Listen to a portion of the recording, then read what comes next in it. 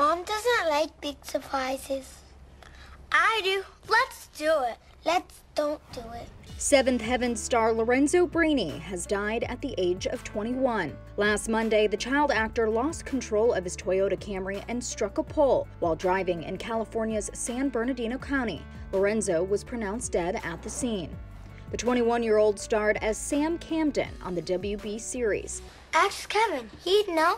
Yeah, he would know, and Kevin says Jill stinks. Lorenzo was a quadruplet, and he and his siblings were all casted on the show when they were just 5 months old. Together, they shared the roles of twins Sam and David from 1999 to 2001. Not mine. That's got butt.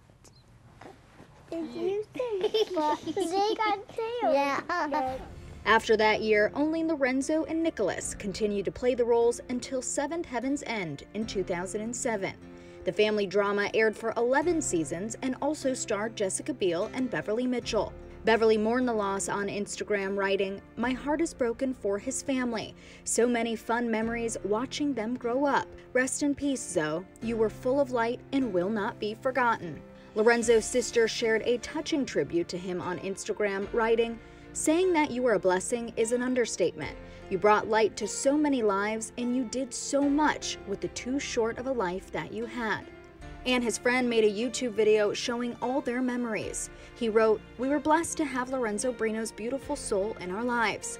The amount of people he touched with his character and charm was unbelievable.